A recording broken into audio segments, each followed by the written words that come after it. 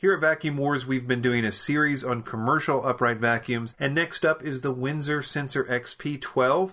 It's a very popular and very pricey vacuum. We put it through a lot of tests, including a few against its near twin, the Sanitaire Eon, so links in the description to everything I'll mention, and let's get started. Windsor is the commercial vacuum brand from SIBO, and the 12 in Windsor Sensor XP12 stands for brush path width in inches. So XP15 is 15 inches, and 18 is 18 inches, and so on. Some of you may remember the Windsor Sensor XPs being blue and white instead of gray and yellow, and it's true that the color of the model recently changed, but from everything I can tell, the basic design stayed the same. So first the basics. The Windsor Sensor XPs are built out of a durable polyethylene, which seems commercial grade to me.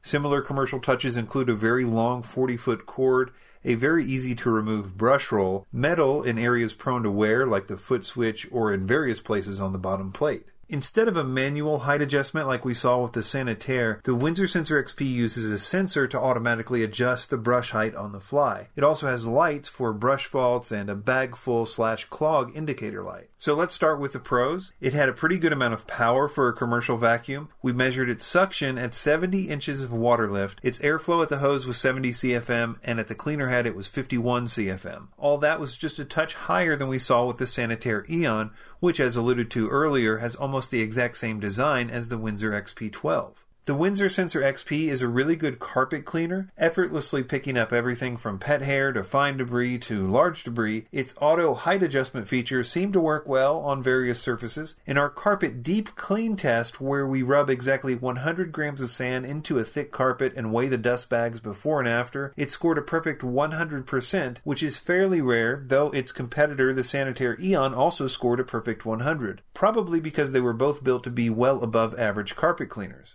With hard floors, there was a big difference though. The Sanitaire Eon did not have a brush roll shutoff switch or any kind of seal on the bottom, so it basically shoots debris right out of the back of the unit when it tries to vacuum hard floors. The Windsor Sensor XP12, despite having an almost identical design as the Eon, has added a plastic seal that prevents this from happening, so it can and does do fairly well on hard floors, though it does struggle with extra large debris, in part because of the automatic height adjustment being somewhat limited. But that's what the wand is for anyway, and speaking of the wand, that's our next pro. I really like removable extension wands on commercial vacuums, and not many commercial vacuums have them, but it's useful for stairs and other odd jobs. I found that the Windsor wand was easier to replace on the vacuum than with the Sanitaire as well. It has a really good filtration system. Our fog test showed no obvious leaks, and it appears the filters are at least filtering up to 5 microns, so both the Windsor XP and the Sanitaire Eon did better than something like 90% of all other vacuum cleaners in terms of their filtration systems. As far as negative stuff, I would say that like the Sanitaire Eon, it's kind of heavy. The Windsor Sensor XP12 is 18 pounds, which is about the same as some of the heavier household vacuums out there, but considering that almost every commercial vacuum with this design weighs about the same, I guess we can't be too hard on the Windsor XP12. The Windsor was louder than the Sanitaire by about 4 decibels, which doesn't sound like much, but it was noticeably louder. I also didn't like how the cord was not independent like it was on the Sanitaire, where you could easily replace the cord with an extension cord, but on the Windsor, the handle is connected to the cord. So far in our series, I like the Windsor Sensor XP the most.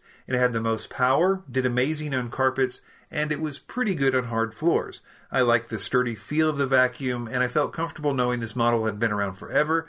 It's covered by a great warranty, and there are a ton of parts available just about anywhere online. Links in the description for current prices, and be sure to subscribe to Vacuum Wars if you're interested in the rest of this series on commercial vacuums. Thanks for watching.